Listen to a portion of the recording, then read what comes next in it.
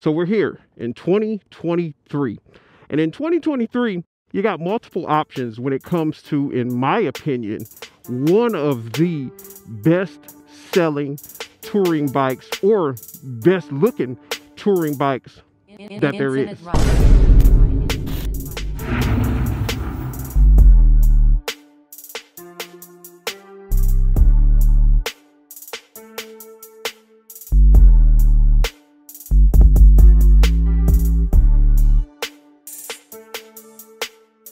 So this is a Road Glide Special. You got 4 options when it comes to the Road Glide. You got the Road Glide Standard, you got the Road Glide Special, which you're looking at here. You got the Road Glide ST, and then you have the Road Glide Limited. Your base Road Glide is going to come in at $23,849 after freight and surcharge, and that's on your Road Glide Standard in the Vivid Black. But there are some differences between the Road Glide Standard and the Road Glide Special, which we have here. One of those being price point. The Road Glide Special in the Vivid Black, not in this Atlas Silver that we have right here in front of me, comes in at $29,849 after surcharge and freight. That's what Harley has the prices listed at on their website. What do you get for that difference? We're not going to even talk about the ST model. We're not going to talk about the Road Glide Limited. Today, we're just going to be talking about the Road Glide Special and the differences of this bike versus the Standard. So first things first, this bike belongs to Speedway Harley-Davidson, and it's already been upfitted. It has some factory 47 bars on it, as well as Reinhardt exhaust pipes. That's not going to come with your Road Glide Special in its stock configuration. But the Road Glide Special does have some things different than the Standard. Number one is going to be, it comes with a larger capacity bag. It's going to come with your stretched bags. What I mean by stretched is, if you notice right here, your Standard Road Glide will cut off around somewhere around there.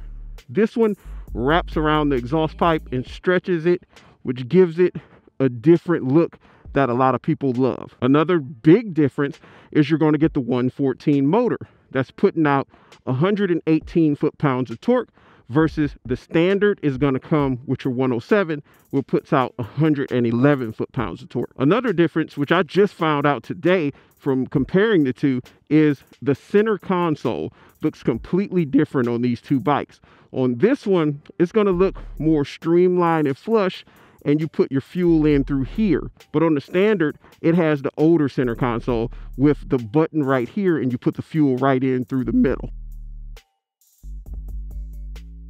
On the Special, you're going to get this nice painted gloss inner fairing, which looks really good. It's almost like a piano black. I love the way that looks. And on the Standard, it's going to be just your basic flat trim. On the Special, it's going to come stock with the 6.5 infotainment center that you can see here.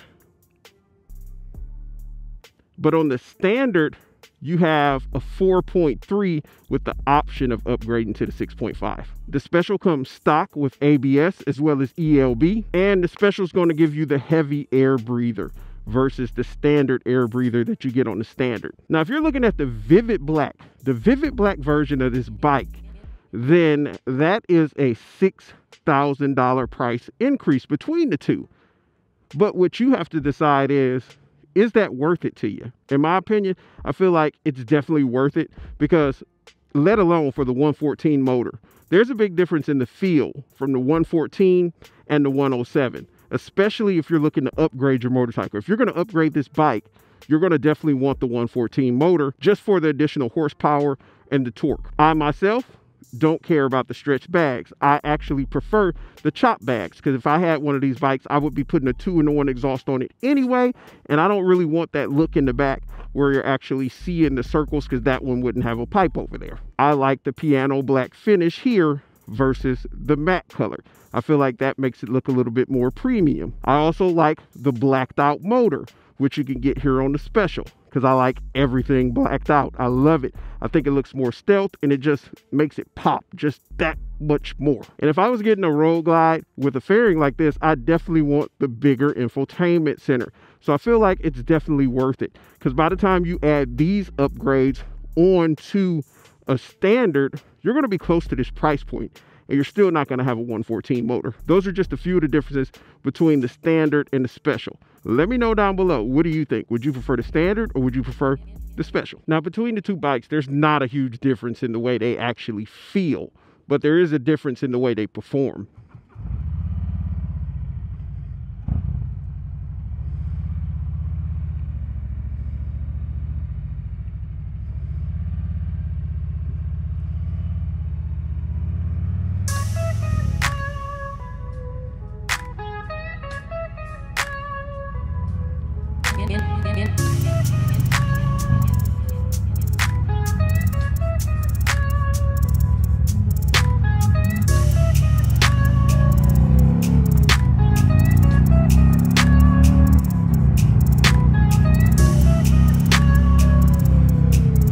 If you're not someone who cares too much about the torque and how fast you're going to be going on the bike, if you're just going to be cruising and taking off at slow speeds, the 107 may be perfectly fine for you. But for myself, I like that power that comes out of the 114. I honestly don't feel like I could go back to a 107, or not even back to, because I don't own a 107 or a 114. I just ride a lot of these bikes.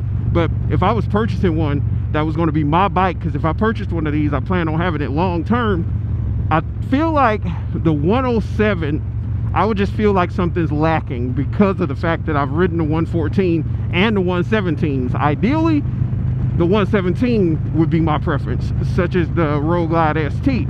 But if I had to pick between the standard and the special, I'm getting the special because of the 114 motor, the piano black, as well as the larger screen and the blacked out motor, because I'm not somebody who wants all that chrome. I bought bikes that were mainly aluminum or chrome on the engine, and it's a pain to switch everything to black. You got to spend quite a bit of money. You got to do some painting or powder coating. It gets pricey if you want your stuff blacked out. So if you're one of those people who want a blacked out motorcycle, you might as well get the special or the ST, because they already come for the majority blacked out. Now, can you notice a difference in that little bit of torque? 118 foot-pounds of torque versus 111 foot-pounds of torque. Yes, you can notice a difference. Is it a huge difference, like a game-changing difference?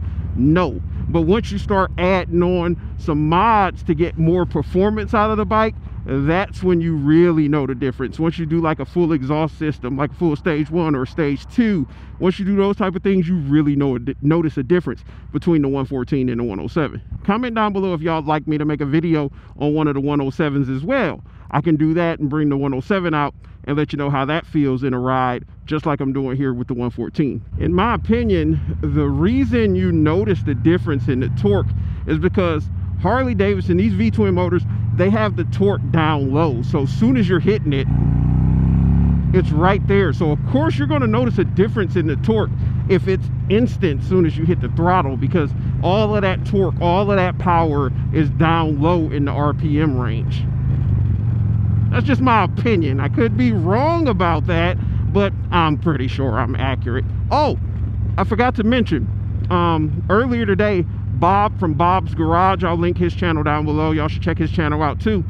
He reached out to me on Facebook because I was so adamant about the fact, because me and him were talking the other day, and I was so adamant about the fact that that Harley-Davidson 350 motorcycle was going to hit US soil, but so many people were saying it wasn't, and I honestly started to feel like it wasn't. But Cycle World, I'll put a link down in the description below, but they put out something that stated they found out that Harley will be releasing that 350 on US soil. I read through the article.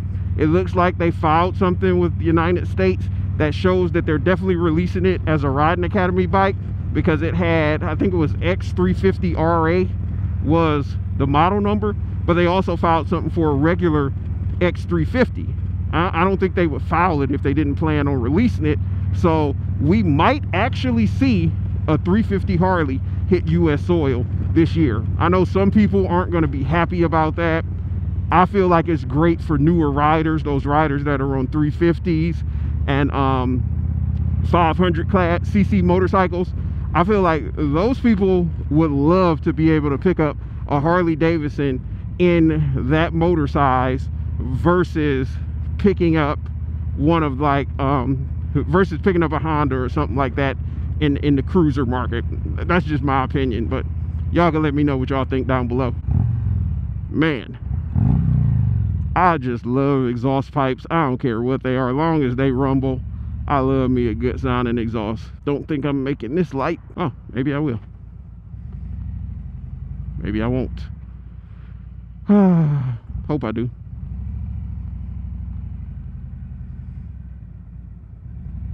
No, I'm making it no matter what now.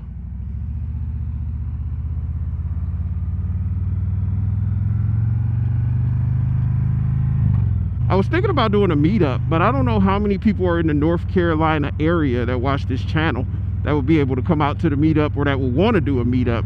If any of you thinks that would be a cool idea, comment down below, and I could plan something like that for later this year. Let me show y'all what I mean by this baby got torque. Let's see. Back it off a little bit. I'm gonna hit it and it's gonna go. Oh. Oh yeah, I'm telling you, that 114 puts out plenty of torque, and just think the 117 puts out even more.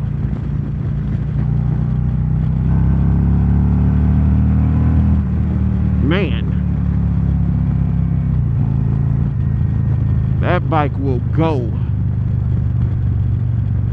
You got 118 foot-pounds of torque. You got 6 gears. You've got a comfortable seating position. You got a navigation right there. I could be playing music, but then I'll probably get demonetized because I don't have my phone linked up to this bike to play some royalty-free music. But I mean, you get the gist of it. Y'all wouldn't hear the music no way, but you got everything you could possibly need on here. I have my backpack on right now, but technically I didn't have to bring a backpack. I could have put everything in the bags. It's just I didn't feel like unpacking my backpack. Backpack. You got plenty of passing power on this motorcycle. I'm really falling in love with these Road Glide. I know I was all about like smaller motorcycles such as my Sportster, and I still want a Dynas and, you know, my other bikes, but the more and more I hop on a Road Glide, I'm falling in love with these. I was telling Lou that I feel like, because he has the Street Glide, he likes it, but I could tell deep down inside he has some doubts about getting it. And I was telling him about the Road Glide, and I showed it to him. Like, I told him to get a Road Glide in the first place. He just didn't want to do it, but now he's thinking about a Road Glide. He's starting to like these babies. He needs to go out and ride one, and then, you know, I feel like he'll be more passionate about it. If you haven't done so already, make sure you hit that subscribe button, like and comment down below. Make sure you're sharing the content. I'm gonna be bringing you all the 2023s this year. I'm about to pull back into the dealership. I actually can't wait to ride that Road Glide 3. I'm not a trike guy, but I'm gonna take that one out. I'll check y'all out in that next one.